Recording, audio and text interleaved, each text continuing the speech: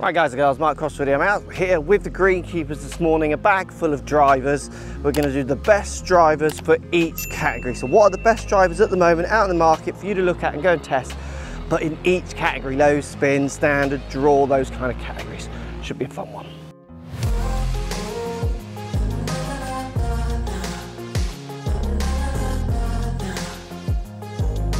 So category number one, let's start at low spin. So drivers that are going to reduce your spin levels, often used maybe by better players, and also in the modern world now, players who want to try and reduce maybe ideas of, well, they want a certain shape, a certain look, but they've got a lot of spin because of the way they deliver the club, and they want to just bring that down. Now, dangers with low spin drivers is obviously by reducing spin, you can reduce a little bit of your variations on shots if the spin comes too low. So the idea with spin is that you move the weight of the club up to the front. By doing that, there's a good chance you're going to reduce MOI. So basically your ball speeds will drop off. You might start seeing some balls dropping out of the air when you misstrike them. So if you like toe or kind of heel them, certainly toe them or high toe them, you'll get these kind of dippy flights out of the air. So my pick for best low spin is the Cobra, the LTD XLS, and it certainly doesn't win this award on its naming because I think the naming's awful. Where it wins the award is I like how low spin it is. So what this one does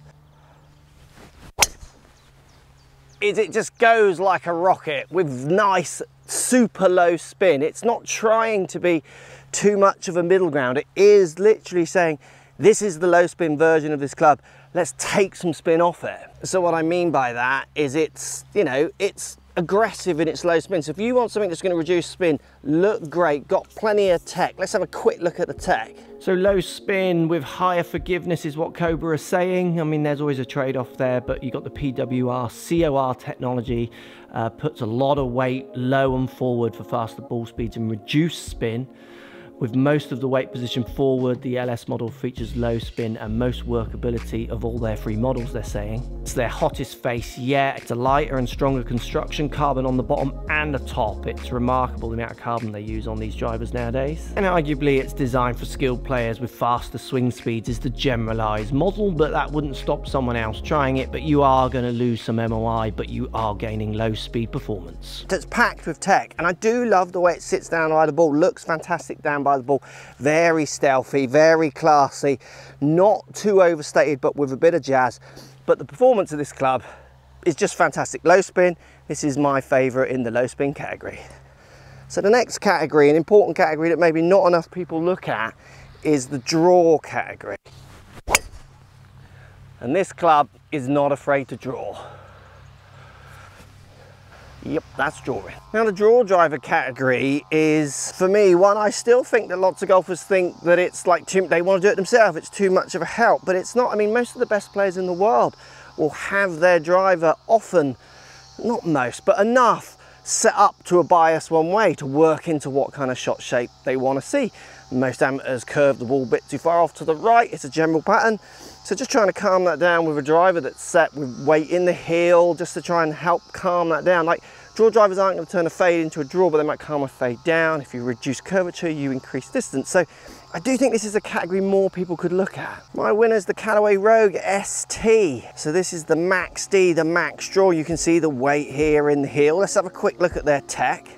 So the Max D Rogue ST, built for max distance but forgiveness as well. So the Rogue ST Max is built for golfers who want maximum levels of forgiveness from a driver, built for high MOI. So increased tungsten at the back. There's a cartridge at the back that really pushes that MOI up. It's got stability and speed from jailbreak speed, frame, face, AI face as well, so they really push the face technology. And we've got the weight more in the heel of this club, giving it that draw bias or the calming shapes down bias. And that's what I like about this driver. I think they're really trying to push tech as much as they can. They are definitely a forerunner in kind of shaping the way drivers go in the future, and have been from kind of the launch of their Great Big Bertha.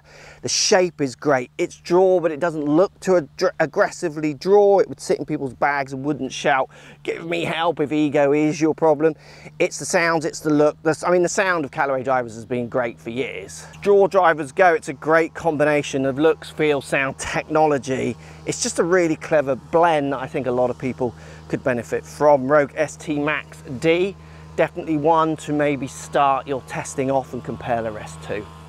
Right, we're in the Max category and you can't look much further than Ping. When it comes to quality, innovation, and definitely the biggest thing that Ping are obviously really always trying to push, which is performance, you're buying into a company that you know you're just kind of maxing out on.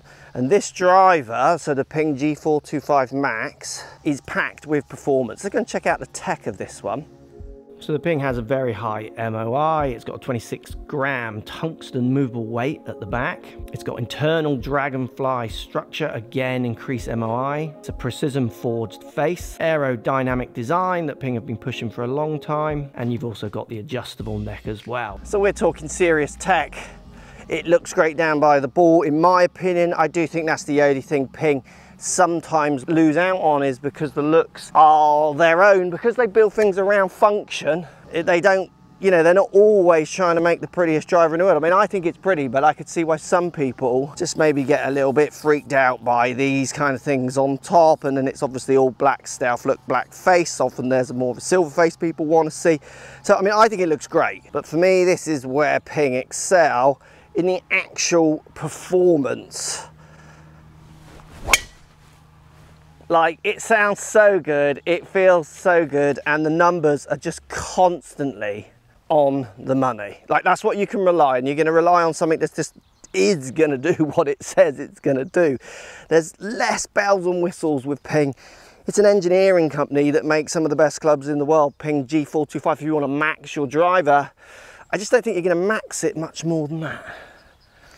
Next category is price, because driver pricing definitely is certainly in a place at the moment where I understand it's like loopy. And what can you get for your money, which is actually going to compete with any of the other ones in this list?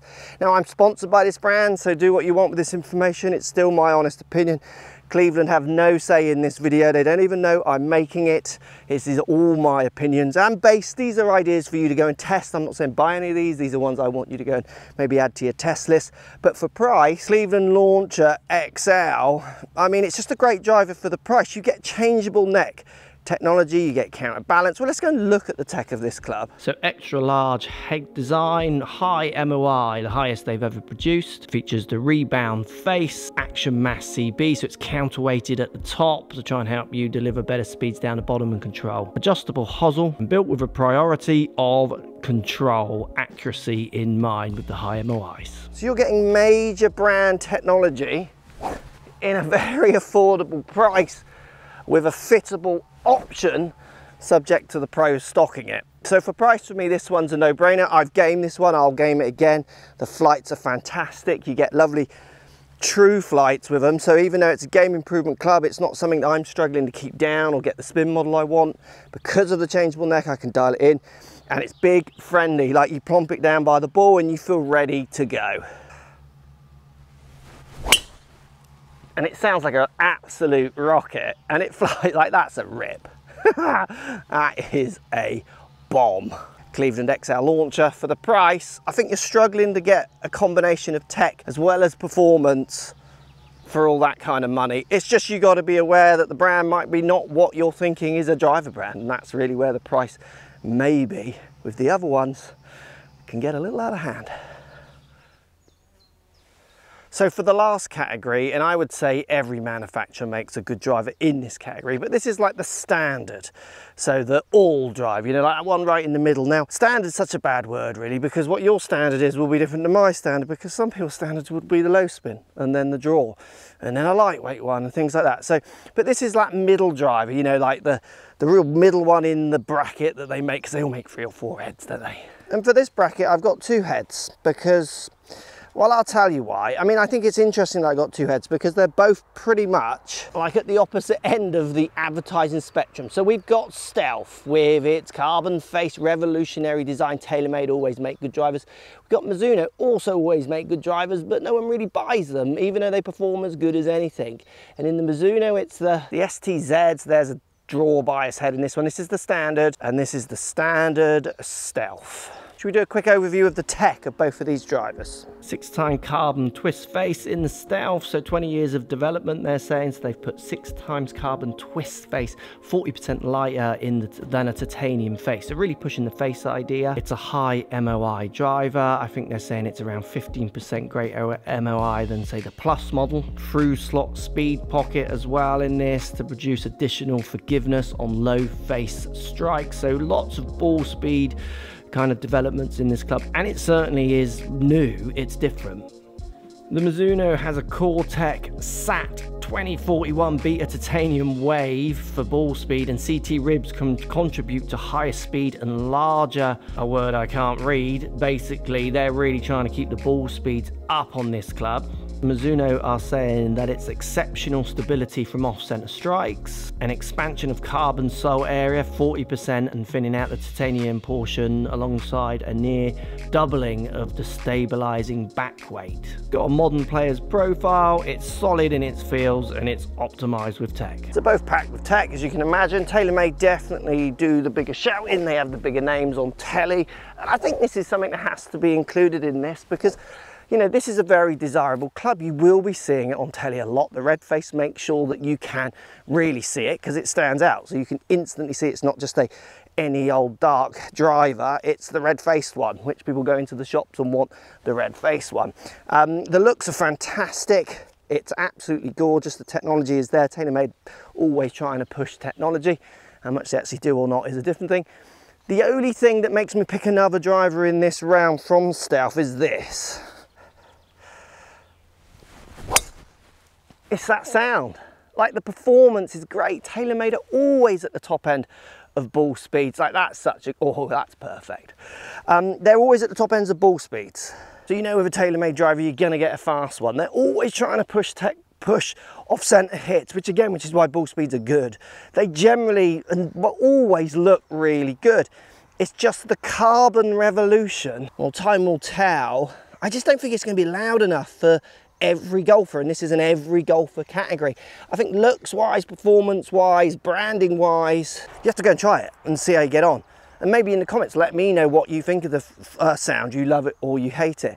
And it's the sound is the only reason why I've had to pick a second one. So the look, sound, performance, everything with this club, the little carbon coming through on the top, the tech, it's all there. And the reason this one is in there is I just think the performance far outweighs the brand's position in golf drivers.